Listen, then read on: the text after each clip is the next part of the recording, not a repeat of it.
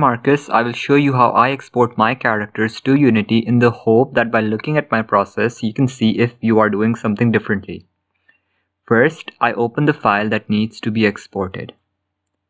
I use the shortcut Ctrl-E to open the export dialog. Under the data heading, I click JSON. I make sure that the Create Atlas checkbox is selected and I click Settings.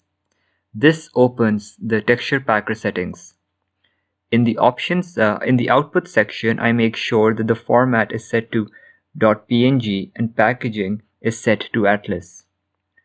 For this file, I'll be setting the scale factor to 0.3 because in this case, I want all of my assets to be packed into a single PNG file, and in order for me to do that, I need to scale my assets down.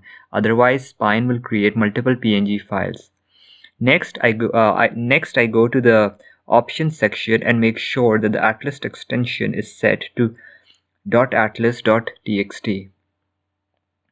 In the region section, which is here on the top side, I make sure that strip whitespace X and strip whitespace Y and ignore blank images are selected. In the pages section below, I set my max height and max width to 1024 and select both these checkboxes here. I can also save these settings for later use. Now once I am happy with these settings, I commit the changes by clicking OK. Now I can define the output folder and hit export.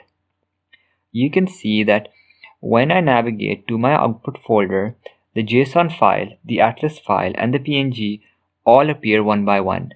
Sometimes it takes a bit of time for Spine to write the PNG files, and at times it can take up to several minutes. But don't worry, it will pop up eventually. I hope this was helpful, and if it wasn't, do let me know so I can look into this further. Thanks.